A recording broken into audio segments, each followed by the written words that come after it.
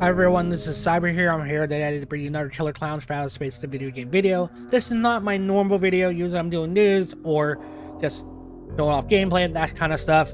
But today I have a little controversy. Me and a few other people have noticed. Now in the last update they added the in-game store where you can buy DLC. They no longer going to sell it in the normal video game stores. It's going to be in their game store. Tom Sweetie, Elvira, they were 400 tickets each. They have their own currency, which is called tickets. That's the problem going on. At the current moment, it looks like their ads with some other people are making some confusion, and it kind of comes off as false advertisement. So let's load in. So you got $5 for 200 tickets, $10 for 450, 1,000 for 20. So based on there, if you look at it, and I've asked some other people I even worked with, and some random people have had this confusion. So on here it says if you're buying both DLC, you would get 1,000 tickets, and then at the top it says plus 200 bonus. If you read on the side, it says 1,000 tickets can be spent in the Killer Clown for Outer Space, blah blah blah. Tickets to buy whatever. This bundle includes 200 bonus tickets. So you would be thinking you'd be getting 1,200 tickets. Based on that, no, you are getting 800, but nowhere on there does it say 800 tickets at all. Yes, at the bottom it does say this bundle includes 200 bonus tickets, but most people are not going to read that. They're going to look at that and go, oh, I'm going to get 200 bonus.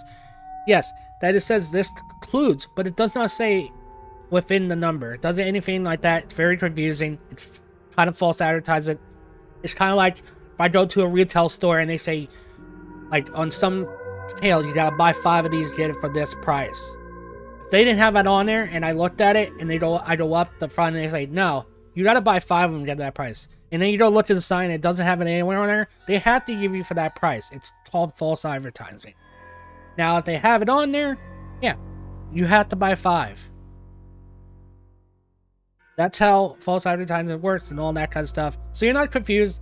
Many other games do this, where they add bonuses. I'm actually going to show you another game that doesn't make it confusing. You know exactly what you're getting. So let's switch over to that and check that out.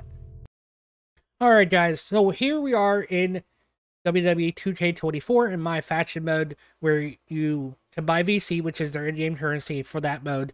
For the $20, you're paying for 60,000, you get 7,500 for free. So you're paying for 60,000. So you know what you're paying for. There's no confusion, no long list of what you're paying for.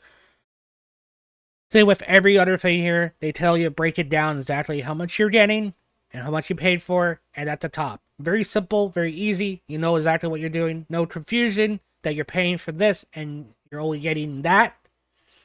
So they need to reword it. They need to make it more ad friendly, and they have to do right by the consumers by, once they fix it, send everyone out that bought the 20 before you fix it 200 points extra. I know it's not a lot, but it's still false advertising. If you go to a retail store, like I said, and let's say it's on sale for $4, and they're like, oh, that's old, it's $6. You still want the $2 off. I know it's not a big worry. Some people won't care, but like I said, in the game, you probably saw that I had 200 points. If I get 200 points, that could give me a free skin. I don't have to worry about buying more points to get the skin.